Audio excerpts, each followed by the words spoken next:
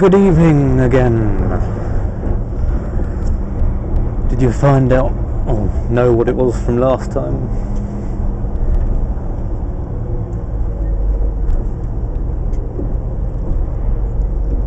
It was I'm now driving Arctics along a fairly narrow road. Just gone down the hill into Newton Poppleford or Poppleford, on the way to Sidmouth. And before we get there, got a very nice hill to go up,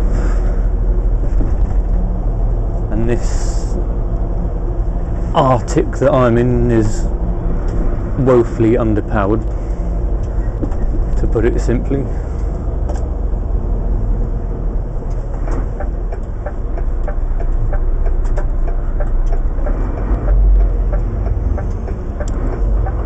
It's got a 9.5 litre straight 6,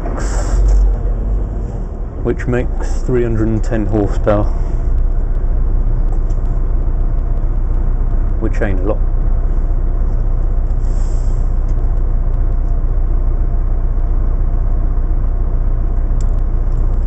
And will anybody let me through?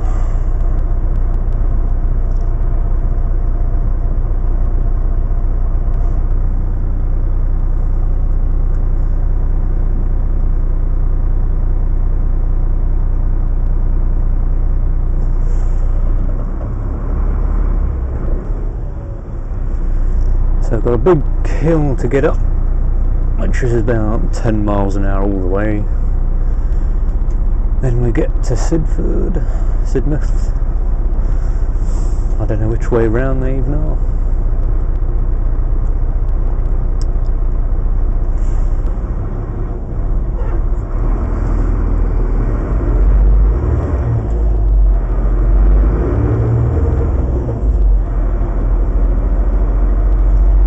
And then we've got to do a blindside reverse onto the bay.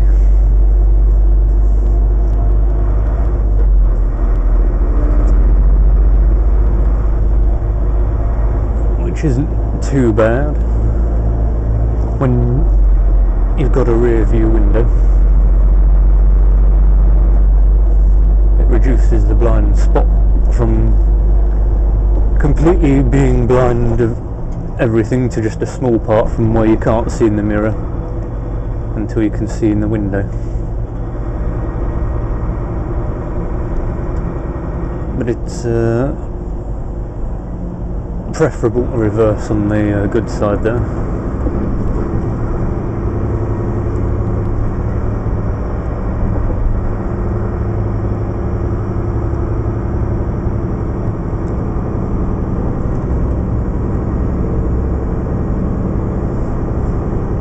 But as the way with most things,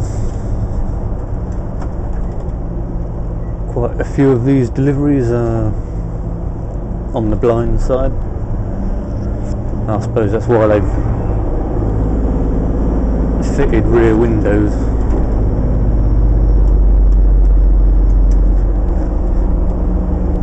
So that it's a bit easier.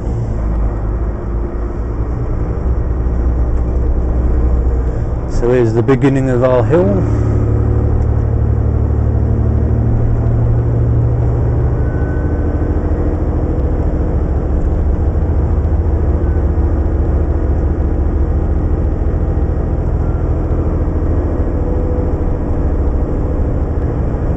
Starts off fairly nice,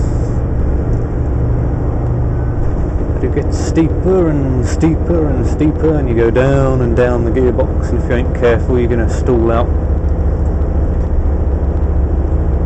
on the hill, and getting going again will probably be near impossible.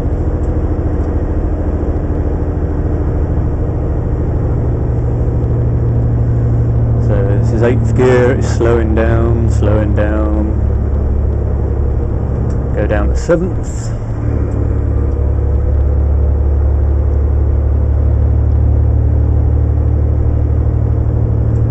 Getting steeper again.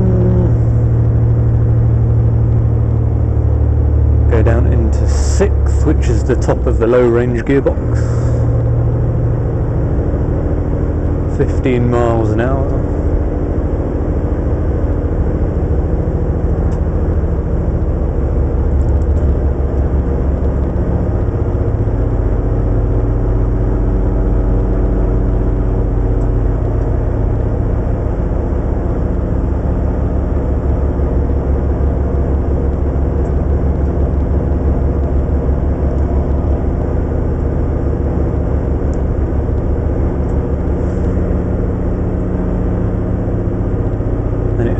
Flattens out a bit here.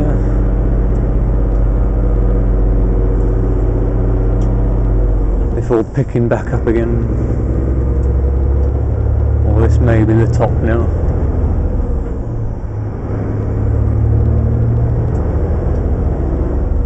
Yeah, that's the top.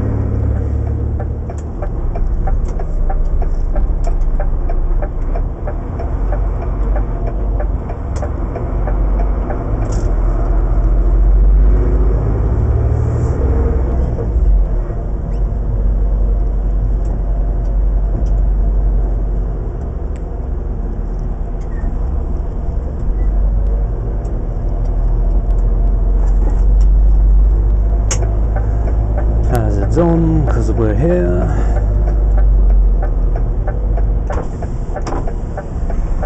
So we've got to back into there.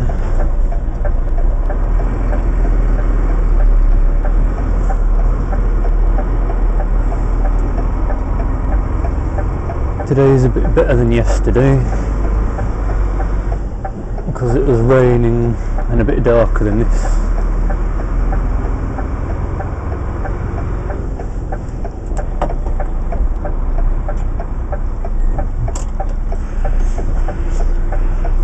I couldn't really use my mirrors and I couldn't really see where I was going.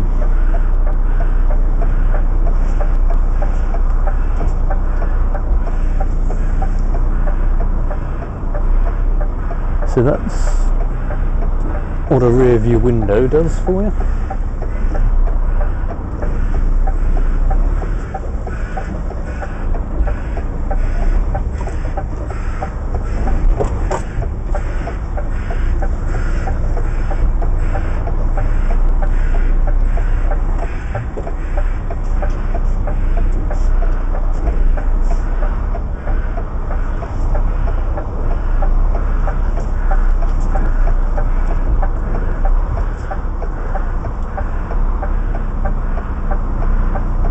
There's the scissor lift.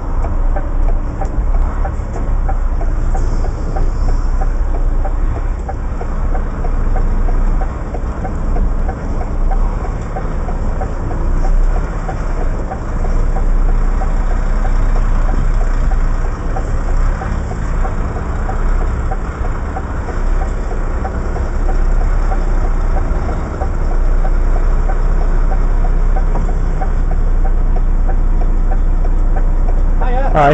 Back end needs to go that way about a foot. Okay.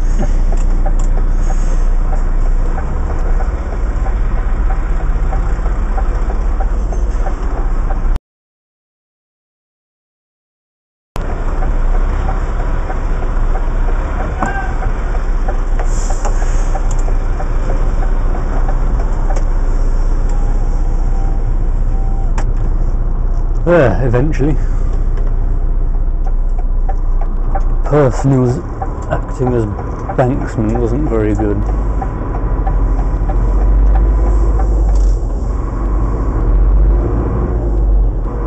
Because he first of all said I was too far over to the right, go over the left, and then he was pointing to the right again, and I ended up exactly where I started off.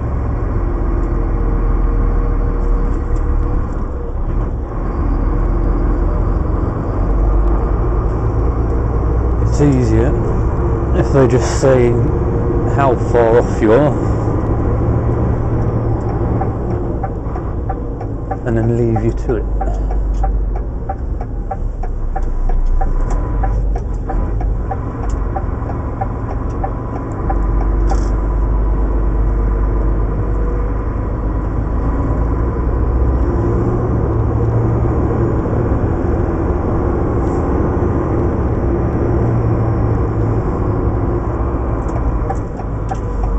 So, after I make my way back down the hill, up another slightly less steeper one, we hit the M5 and the M4 for 3.5 hours of mind-numbing activity, and all the mud on my wheel is making a right racket. So once we've completed our 3.5 hours of mind-numbingness, we do eventually get back to base, and hopefully there won't be a queue for D-kit, hopefully there won't be a queue for diesel, hopefully I can find a space for the trailer fairly easy, hopefully there won't be a queue for the wash, and if there's none of that I may just make it home before midnight, which would be nice.